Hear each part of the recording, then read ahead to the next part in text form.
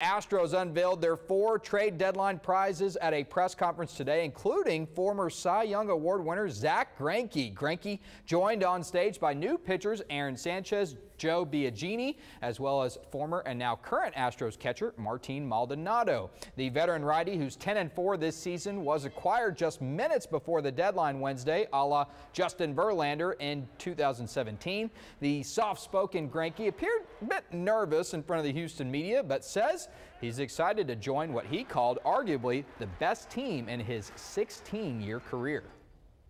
Yeah, happy to be here, Houston. I mean, it's a pretty darn good team, maybe the best team I played with, and I've been on some good teams, and I mean, there's a good chance it's the best team, most talented team I've been on. All of these guys are gonna, they go from not being in first place to being in first place in the span of 24 hours. So my job is really, and I told these guys in my office, that my job is to bring the best version of themselves out and create the best environment for them to enjoy coming to work. And I also told them, if you don't like coming to work here, then that's going to be a problem, because this is a fun group.